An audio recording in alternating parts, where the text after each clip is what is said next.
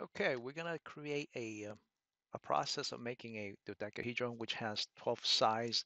Each side is a pentagon. So let's start with a pentagon.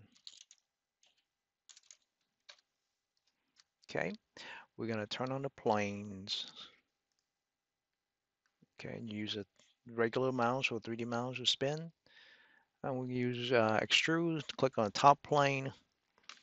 First, create a circle. Why do we gonna need a circle? Well, we need a construction circle. That is what we need. So select it and a menu pops up. Click on this button to change from geometry to construction. It appears as a dotted circle. Use line chain here. Let's create a pentagon by using 5 sides, okay, with different lengths. So we get a constraint number using this equal constraint. Press that and select any edge in any order, and that allows them to be equal.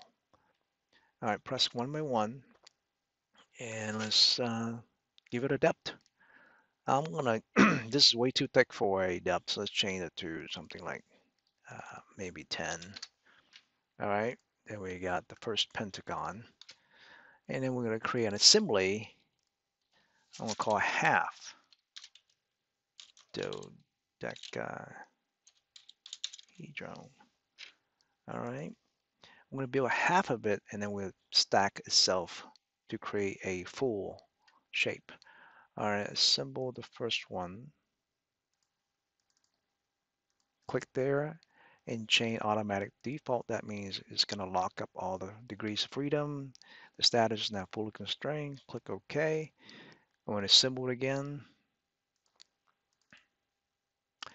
And we're going to use Alt and Control to rotate it. I want to line up these two edges. Okay. Notice I don't use filter because I was able to pinpoint the edges. All right, and then we're going to use vertex. Click this vertex, match with that vertex. That's the second constraint. Now the third constraint is between the faces. Okay, and we're going to change to an angle between them. The dihedral angle for the dodecahedron is 116.565 degrees. And that's it. That's how you make the first pair. And the next following panels, uh,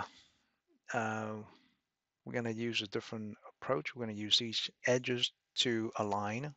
Okay, click a symbol. All right, now it's going to remember we're going to switch over to place manually. Press and hold Control Alt with the middle button. Rotate it. Drag it to where it should be.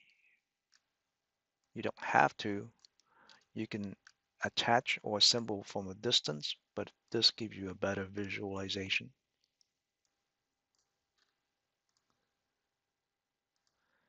All right. Now, sometimes this angle offset change to coincident. That should fix it. Notice that if I move my mouse over the surface, it highlights the surface. When I move to over the edge, it highlights just the edge. And then click it to select it. Okay, change to, there we go. Okay, if you want to review what you did, click on placement. You can see that pair there and that pair there are now coincident.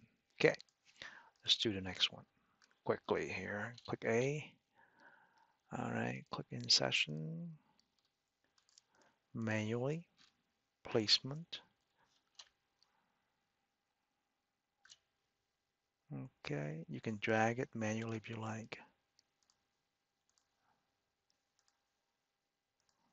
All right, now I go to placement and change them at once if I could. Coincident means it has 0 distance. You can also type with 0 here. It still works. Okay. All right, so A, let's repeat that. I know I could have automated, but I want to show you the manual work. Manual work is good. All right.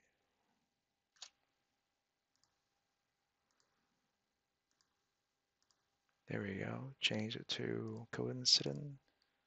Go to placement, change this one to coincident or zero it out. Okay.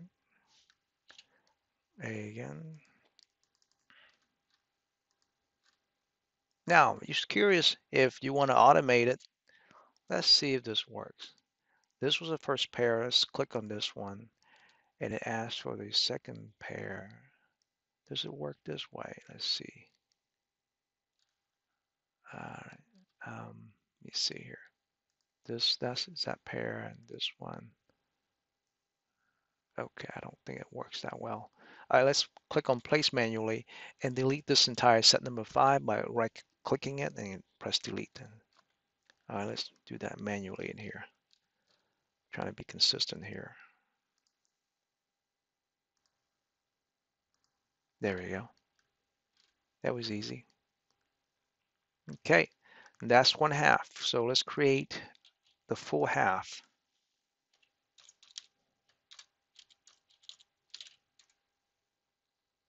Dodecahedron.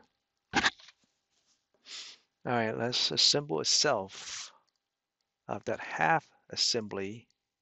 Change to automatic from automatic default. Click OK. Assemble itself. Another half. All right.